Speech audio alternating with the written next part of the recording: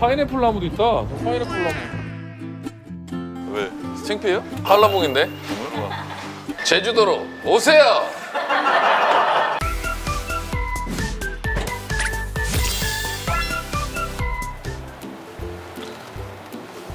그럼 이제 어디 갑니까? 이제 바닷길을 싹 보면서 중문으로 넘어가서. 중문? 중문 쪽에 돼지고기도 좀 먹어줘야지 이제. 야, 돼지고기.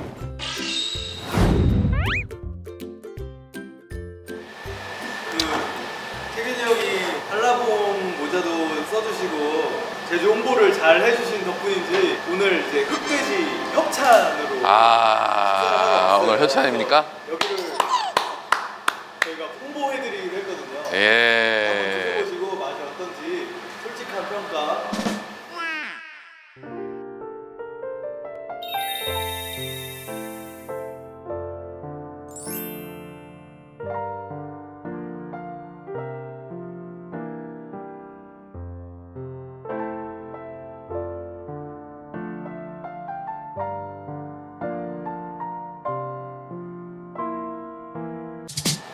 숙성 숄더랙은 뭐예요? 목갈비살이라고도 하는데요. 목살이랑 갈비살 같이 들어있고요. 여기 이제 뼈대까지 그대로 썰지 않고. 처음 보는 거네, 숄더. 일단 왜 침을 생기세요, 선배님? 아니야. 메뉴판 보면서 이렇게 침을 꼬깍꼬깍 그렇게 생기시는 시끄러워. 흑돼지 뼈 삼겹은 또 뭐예요? 뼈 삼겹 같은 경우는 이제 삼겹살 원판 그대로 뼈를 제거하지 않고요. 뼈 대째로 이제 한 덩이씩 썰어서 그리는 건데요. 뼈를 제거하면서 살이 좀 더 쫀득한 거예요. 갈비뼈가 이렇게 붙어 있고서 그 밑으로 삼겹살이 네, 맞습니다. 있는. 뿔소라 개우밥이 뭐예요? 뿔소라 개우밥은 소라랑 개우 젓갈로 볶아가지고 철판 위에 올려드리는 볶음밥인데요. 개우가 이제 전복 내장으로 만든 젓갈을 소라랑 전복 내장이랑 같이 들어가요? 네, 개우에? 같이 들어갑니다. 맛있겠다. 그러면 일단 숄더랙을 한 500g 정도 500g씩 해주시고요. 네. 그리고 뼈 삼겹 그거 하나 먹어보고요. 네. 등고기 요거 600g 네. 요렇게 3개를 주시고, 네. 그리고 그 막걸리는 제주 생하고 네. 오도 땅콩하고 다 있는 거죠? 네네. 그럼 둘 다 주시고요. 됐지 일단? 그렇게 일단 주세요. 네. 태균이 여기 이런 데 가둬놨으면 좋겠다. 아까 아침에 이런 데다가 가둬놨으면 내가 좀 편했을 텐데. 금강산도 식구경. 선배 그럼 오늘 또 심심해가지고. 아니 심심하지. 답답했어요. 그리고 내가 이쪽에 하는 게 낫겠네. 이거 오른손잡이인데 이거 하면서 자꾸 왼손이 이렇게 오거든. 손은 대지 마. 이렇게는 못 할 거 아니야. 근데 원래 제가 여기 아니에요? 난 여기는 싫어요. 이 자리는 싫어. 이쪽 자리가 좋아? 그쪽이 편해요. 이렇게 돌던 애라? 예. 그래서 제가 이쪽에 하는 게 편해요. 은퇴했잖아 이제. 컵이 좀 이게 좀 대접이 큰 거 없나요? 네, 이거 여러 번 먹어야 돼서. 도두항까지만 해주고 그 이후에는 편했어요 제가. 네.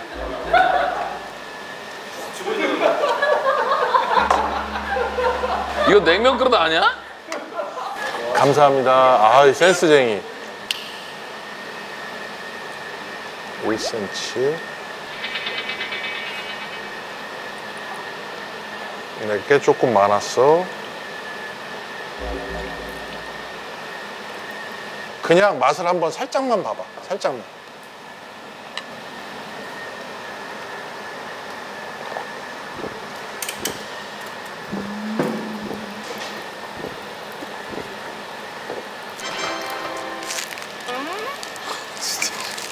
고래예요? 이걸 어떻게 완샷을 때려버려? 미안합니다. 여기는 저희가 초벌해서 갖다 드리고요. 잠시 구경 좀. 이게 여기가 뭐야? 숄더랙이에요. 숄더랙. 야, 이거 다리가 뭐 뼈가 있네. 양고기 같이 생겼다. 양고기 같이 생겼어요. 숄더랙. 숄더가 뼈야 그러면? 그다음에 여기 뼈 삼겹. 숄더 어깨. 어깨. 그럼 어깨살. 이거 뼈 삼겨. 손님한테 나가는 고기는 한 1kg 원으로 나가고. 그래요? 이건 저희가 초벌해서 갖다 드리고요. 네. 이거 초벌을 한다고.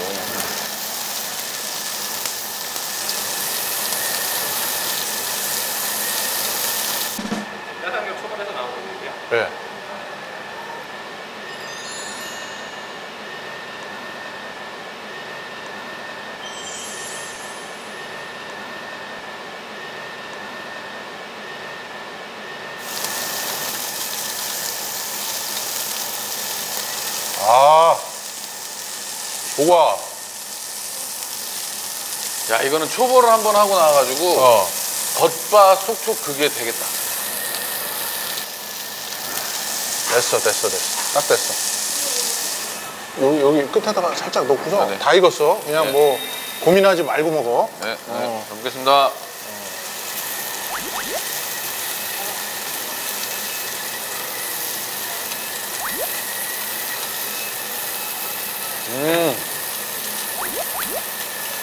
특이한 걸 발견했어. 비계가 되게 쫀득쫀득해. 네? 그죠? 거기다가 민박이라 껍질이 있으니까 어... 더 쫀득쫀득하지. 아, 그럼 여기 이거 지금 그걸 안 비낀 거네. 돼지 껍데기 그걸요?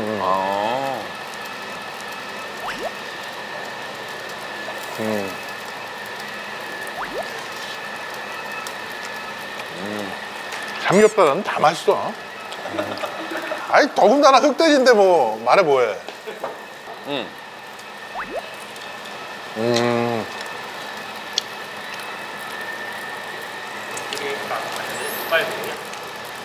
목갈비.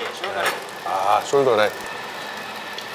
그럼 이게 목살에서 이 어깨가 이어진 부위예요? 네, 가슴살 부분이고요. 목살이랑 같이 나가시죠.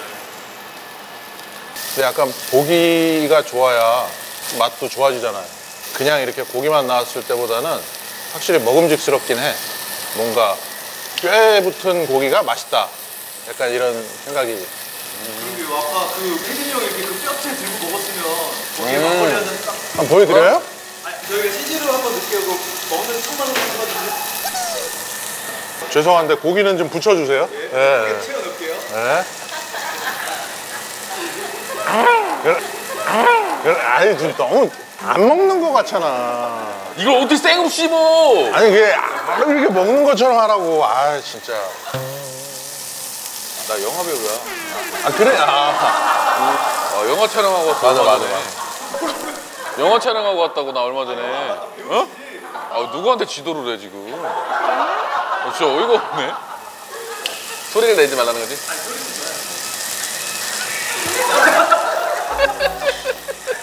아이씨, 이거 왜 이렇게 쑥스럽냐?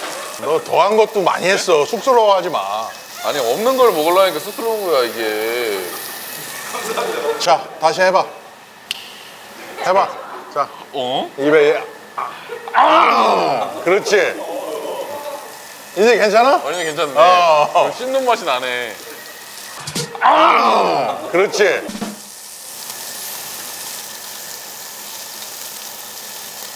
아 좋아.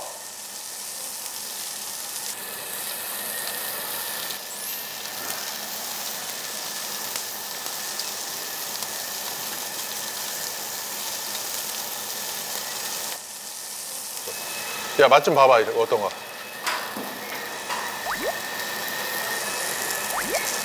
이게 어깨살?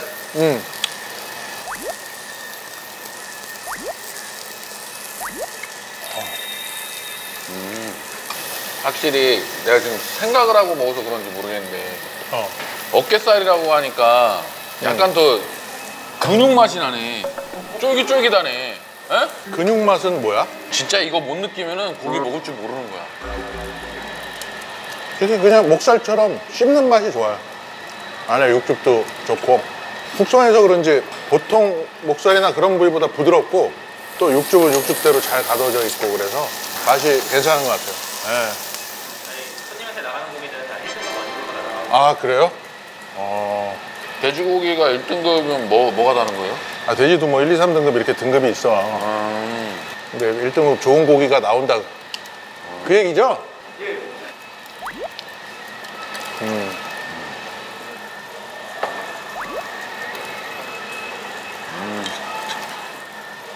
고기 나왔고요. 저희가 330시간 숙성해서 나온 고기고요. 얼마요? 330시간. 그러면 며칠이에요? 저희 14일 정도 14일이요. 14일 하는 이유가 있어요? 해가 제일 이제 더 부드러워지는 시간이에요. 아 그래요? 네, 부드러워져서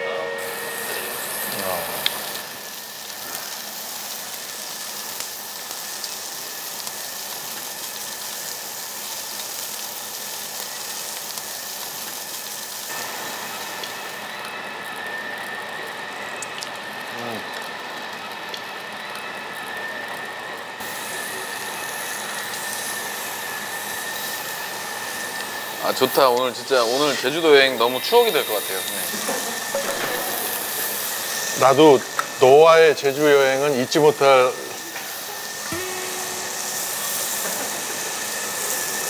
잊지 못해. 현주야 왔다. 현주야. 현주야. 현주야. 현주야 왔다. 현주야. 잊지 못해. 아 괜찮아요. 매니저님 맛있네요. 여기 그 가브리 쌀은 어때요? 그거 맛만 보게. 네. 야, 우리 흑돼지집 와가지고 이거 딱 돼지발 아니야? 알지. 돼지발.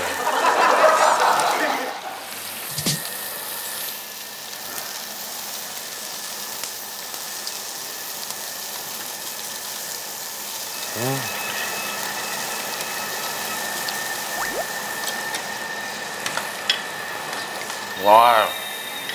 어때요? 저 죄송한데 뭐 김 먹어보겠지, PD님 이거? 너도 먹어보고 맛 표현 좀 해주세요. 이게 멍국이었지? 금고기에 있는 삼겹살. 이름처럼 진짜 이 비계도 되게 쫄깃쫄깃하네 식감이. 그렇지. 근데 흑돼지는 좀 쫄깃하게 기름을 좀 잡고 있는 것 같아요. 아니, 김 PD님 맛 표현 한번 들어봅시다. 왜냐면 이제 태균이도 그런 거 다 듣고 해야 되니까. 야, PD가 하는 걸 잘 들었다가. 그래서 I'm a student. 이게 뭐 저희가 광고라서가 아니라 맛이 미쳤어. 아 미쳤다. 아 너 광고쟁이냐? 광고라서가 아니라. 아, 가브리살. 아, 가브리 올라온다, 가브리.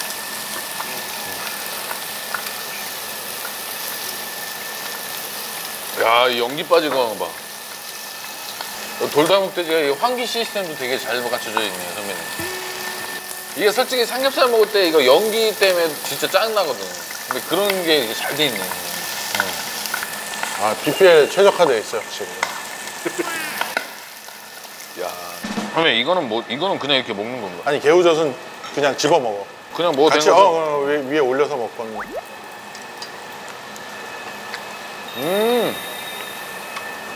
괜찮네. 이 개우젓이 되게 괜찮다. 선배님 저는 개우젓이 맞네. 나한테. 아, 이제? 짭조름하고. 응? 얘가 뭐예요? 이게? 아까 몇 번 설명했는데, 새우가 이제 전복 내장으로 만든 전복 내장하고 약간 그 뭐 소라 살도 조금씩 있는 거 같아. 응. 짭조름하고 막 이게 좋네. 얘 소라.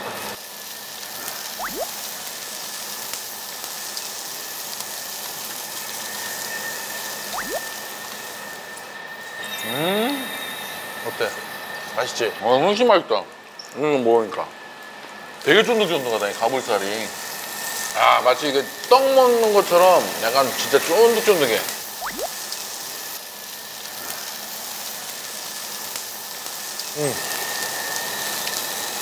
아우, 고소하고 너무 맛있다.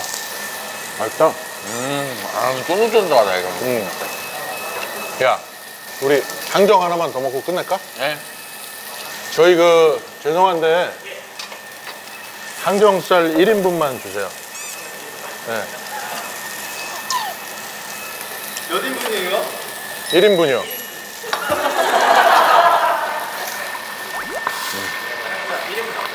네.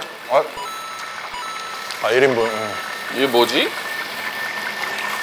항정. 아, 항정살. 원래 그 1인분이 이렇게 하나 이렇게 주는데 저희는 약간 그냥 서비스로 많이, 그러죠? 많이 주신 거죠? 아니, 사람들이 오해할까봐. 색깔이 좋네요. 아, 이쁘다. 영롱하네, 연핑크.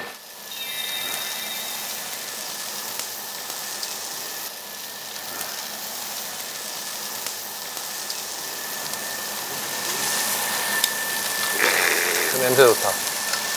저희 된장찌개하고 김치찌개 하나 주시고요. 그 다음에 개우, 네, 하나 주세요. 다른 메뉴 그거 하나. 맛있겠다. 내가 진짜 좋아하는 스타일이다, 이거. 먹어봐.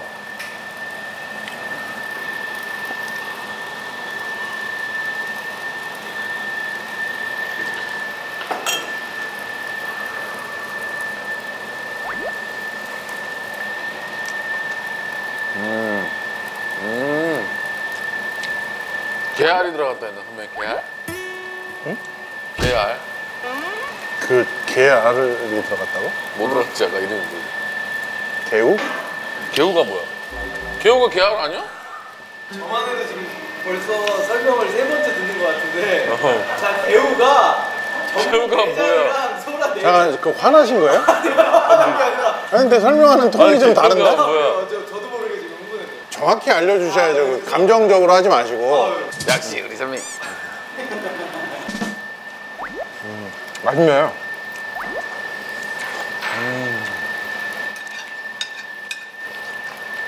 거기에 이거 뭐야? 이거 아니 뭐예요? 날치알? 날치알이 이렇게 씹히니까 톡톡톡 터지면서 식감이 좋아요. 예, 개우젓하고 먹으니까 맛있다. 이거 개우젓이 뭐라고? 날치알이라며. 천재를 뛰어넘은 사람이라니까. 그러니까. 아, 좋다.